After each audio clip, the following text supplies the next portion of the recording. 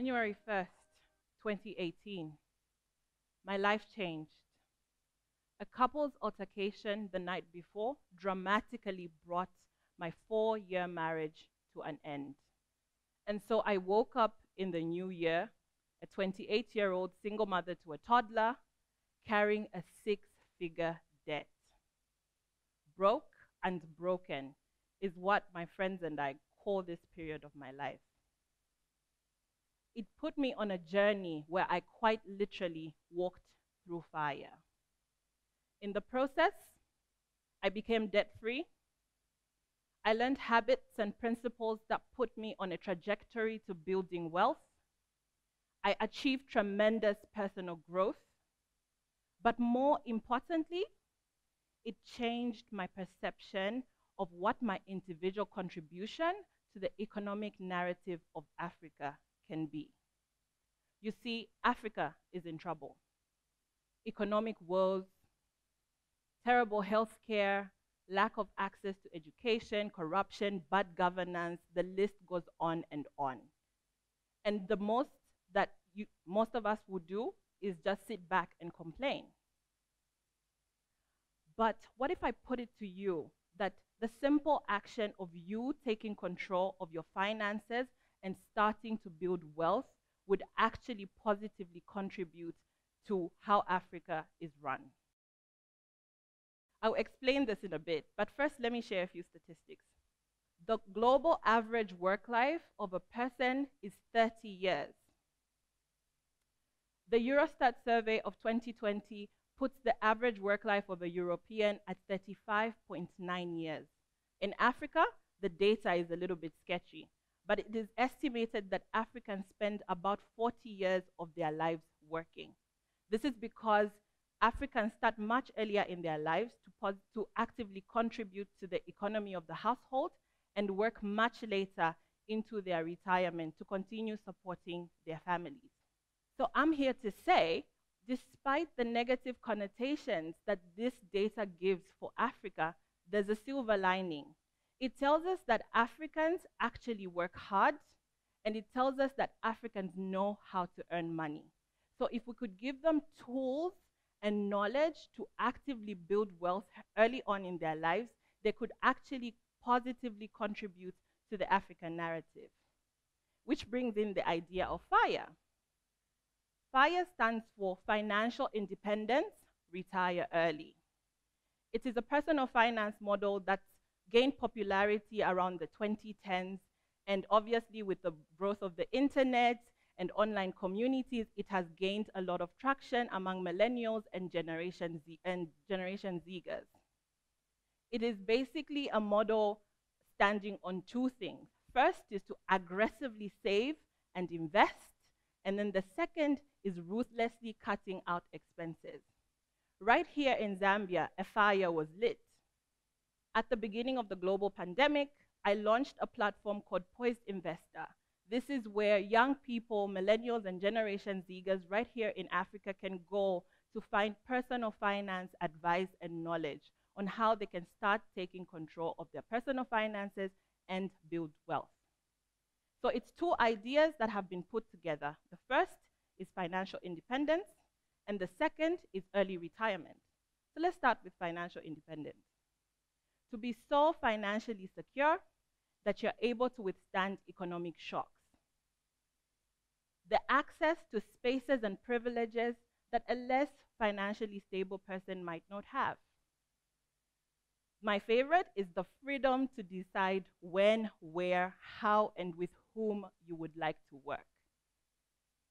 Early retirement is basically to be so economically sound that you're able to stop actively working for an income. This is where your investments or your savings are enough to sustain your everyday economic needs. Now, it is understood that FIRE is not one size fits all. And over the past decade, different factions of the idea have grown. So I'm going to share 4 types of FIRE that you can target for. The first is traditional FIRE. This is basically where you're aiming to save and invest enough that you can sustain your current lifestyle.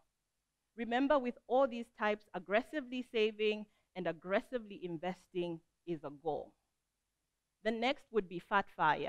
This is the type of FIRE that most of us think about when you think about retirement. You want to live a luxurious life, get on a boat or buy a yacht somewhere and travel the world. You could think of it as FIRE on steroids. This is usually targeted for by high income earners, or if you're not a high income earner but you want FIRE, then you would need to find alternative sources of income. The next would be lean FIRE. As you might have guessed, it's the opposite of fat FIRE. You're aiming to live a minimalist lifestyle in retirement. So in Africa, usually this is where people who are working in the city say, I'm retiring, I'm moving back to the village to live a simple life. And the last one is barista FIRE. This one targeted for mostly by young people. They want to retire in their 30s and 40s, but then are aiming to work minimal hours or minimal jobs to continue to supplement their income in retirement. Okay, well, FIRE has received some criticisms, obviously. People have mentioned how usually when you start saving, something comes up, an ant gets sick, a tire bursts, and so on and so forth.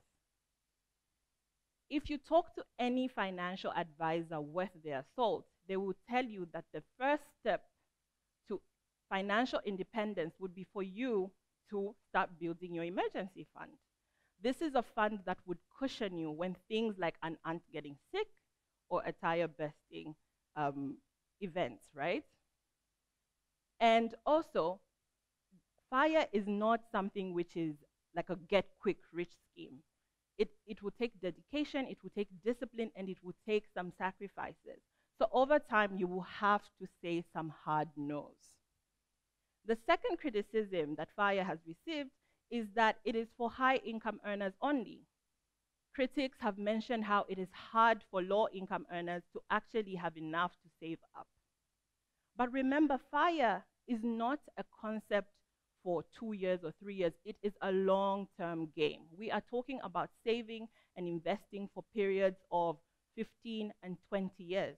So even if you're saving small amounts every month or every week, over a period of 10 years, 20 years, you would have built up enough of a fund to create wealth for yourself. So 3 things I want to mention. 1, yes, you are building over time. That habit is going to grow for you. So you will learn the discipline to consistently save small amounts. The second thing is, it's a time game, okay? So you're saving and investing over 20 years, 30 years, means that even your small amounts grow to a nice lump sum principle. And the third is compounding effect. When you put away your money or you invest it, it starts to earn interest, and the interest starts to earn interest. And over time, that money starts working hard to build your wealth for you. The third and final criticism that FIRE usually gets is that early retirees are not saving and investing enough. And when they retire later on in their lives, they will not withstand economic shocks. For the purposes of FIRE in Africa, we are saying early retirement is not about you stopping to work completely. We are saying earn enough, save enough, build wealth for you to stop actively working to survive, but then pivot and start working in areas that are impact or purpose driven. That way you will continue to contribute positively to your communities. But also, because you're still earning an income, you still have money coming in. The second thing is your investments, the income that you're getting from your investments will be enough to sustain you even in retirement. The goal is not for you to actively live off your principal, but for you to live off the returns that come in after you have invested. Okay, so now we know about FIRE. I want you to take a moment and think about what you would be doing if you had all the money in the world and you had all the time in the world. Money was no longer a factor for you to work. What would you spend your time doing?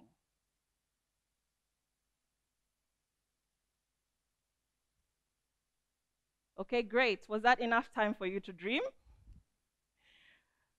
Okay, I want to leave you with 4 things. A few steps that you can take for you to actually start your own FIRE journey. The first is to figure out your FIRE number. How you do this is simple. You find out 1 month's expenses, how much you spend, okay, every month, multiply that by 12, and then multiply that by 25. So crudely, you would have established what your goal is, how much money you need to save and invest for you to be able to live for 25 years without ever having to work again. Simple, right? The next thing you can do is to track your finances. Find out where does your money come from. And when I say track your finances, I'm not just talking about your salaries. Track, if you're a young person, those gifts that you get from your uncles, extra jobs that you take. Track every income that you have into your household. And then find out, where does your money go? Are you spending too much on clothes? Are you traveling too much? Are the grocery budgets too large in your household? So find out where your money goes. The third thing you would do is dream around ways that you can increase your income, but also look at those expenses that are not very important to you that you can cut out of your budget. And the last thing is to save. Save something. Even right now in your seats, I can see a few people with devices. Push some money from your mobile wallet into your bank account right now. In this way, you would have started on your own FIRE journey. And even if your goal was not retirement, you would still be just the simple act of you constantly saving and investing back into our economy would mean that you're contributing positively to the African narrative. Thank you.